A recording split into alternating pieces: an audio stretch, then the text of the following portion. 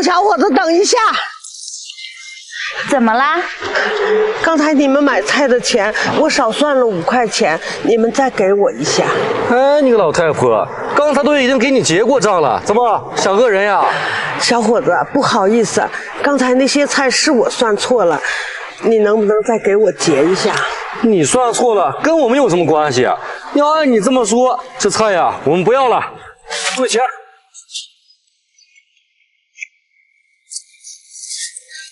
小伙子，你不要也不能扔呀，这些菜都是我辛辛苦苦自己种的。阿姨，您别着急，这个钱我来付。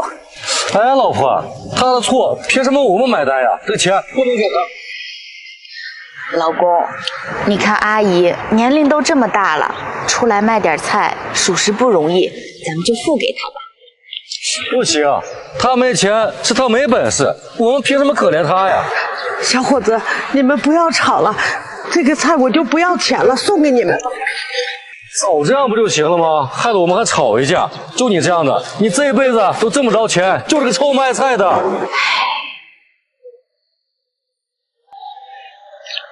老婆，这菜你给我拿着，我上个厕所。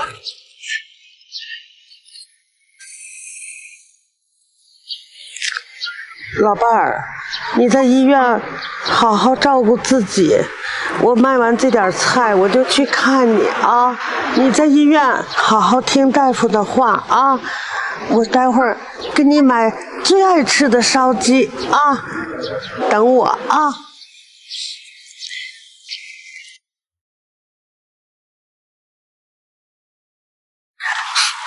阿姨，你把这些菜都给我装起来吧，我都要了。啊，真的吗？好，我现在就给你装。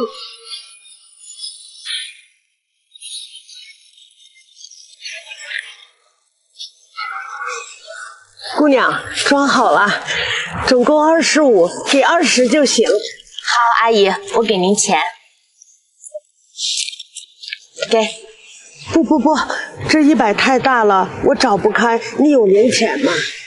阿姨，是这样，刚才的事情我还怪不好意思的，他是我带过来的，如果您不收这个钱的话，以后我都不好意思从这里走了。还有，我看您年龄这么大了，在这里卖菜确实挺不容易的，这就当是我的一点心意了，你就拿着吧。姑娘，谢谢你。等你明天路过的时候，我就给你拿点我们家的土鸡蛋，让你尝尝。好，阿姨，那我还有事儿，我先走了。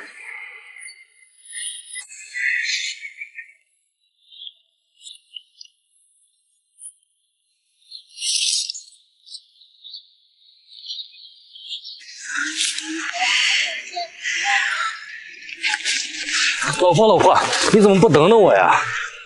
我今天厉害吧？这点菜1分钱没花，说吧，怎么奖励我？你自己去吧，我还有事儿，我先走了。哎，娜娜，你不会这么小心眼吧？因为这么点小事儿，你生气不至于，只不过是通过刚才的一件小事，足以让我看清楚你的人品。就这么屁大点小事儿，你至于吗？大惊小怪的。就因为这么一点小事儿，你就吝啬你的善良与体谅，那么将来以后遇到大事儿，你会改变吗？绝对不会的。像你这样的人，我看就算给你全世界，你也不会满足的。勿以善小而不为，勿以恶小而为之。这么简单的道理，我想连小孩子都懂吧？你怎么会不懂呢？像你这样待人尖酸、处事刻薄的小人，你觉得我还会和你相处吗？什么？因为这么点小事儿，你要和我分手？你这么做是没有人会支持你的。支不支持不是你说了算的。我相信群众的眼睛都是雪亮的。像你这样的人，你的人像你这样的人，你的人品也就只这几颗白菜而已。我只有一身坦然，和岁月刻的伤。一次次在胸口。老二在家吗？哎，妈，您怎么来了？快屋里坐。我就不进去了。老二媳妇儿，老二在家吗？啊，妈，他出去了，不在了。妈，您找他是有什么事儿吗？跟我说是一样的。咱们老家的征地款下来了，钱都在这个卡里，给你拿着。妈，我们有钱花，这个钱呀，还是您拿着吧。哎呀，给你就拿着，我岁数大了，用不着钱。妈，您就留下吧。您岁数大了，这手里有点钱，心里也踏实。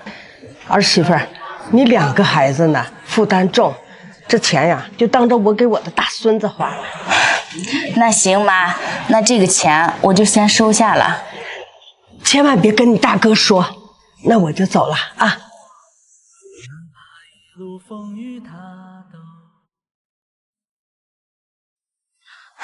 大哥、嫂子，你们都在公司呢。哎，小妹来了，快坐。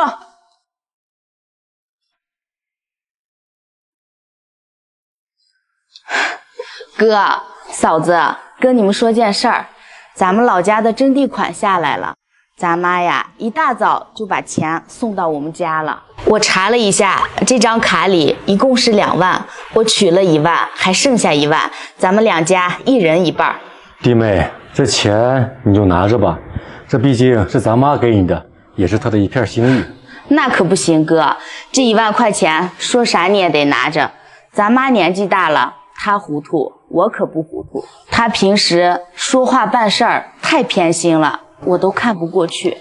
弟妹，那可是咱妈呀，不管她对谁好与不好，我们都不能有怨言。这毕竟10个手指伸出来也不一样长，咱家兄弟姐妹那么多，这一碗水哪能端平呀？这不很正常吗？其实呀，在现实生活中，有很多家庭的父母呀，都偏向小的，咱们家也不例外。大哥，自从我嫁到这个家里来，你做什么事情都听咱爸妈的，从来也没有任何的怨言。每到逢年过节，咱妈大包小包的鱼啊肉啊的就往我家拿，从来也没见往你家拿过一次。这一到过年，我家孩子的衣服，咱妈更是从里到外给买个遍，但是我从来没见过给你们家的孩子买过一次。弟妹，那都是过去的事儿了，你还提着干嘛呀？大哥，其实这件事儿啊，我们心里都记着呢。包括我们现在住的房子，都是当年你和大嫂一起赚钱盖的。当年啊，咱们家穷，咱妈怕老二娶不过媳妇儿，所以就把你们的房子给我们住了。其实这些事情我们一直都在心里记着呢。当时我们都还小，觉得没什么，可是现在回想起来，咱妈当时那么对你们，我这心里啊还是挺不舒服的。弟妹，他是大哥，他做这些呀都是应该的。钱是身外之物，只要我们一家人和和睦睦、开开心心的，比什么都重要。小妹，这些钱你就拿着吧。这俗话说呀，家和才能万事兴。等大哥多会儿用的时候再去找你。大哥、嫂子，今生能和你们成为一家人，我觉得好幸福。想不出的怀抱，可太多春秋会不能相拥。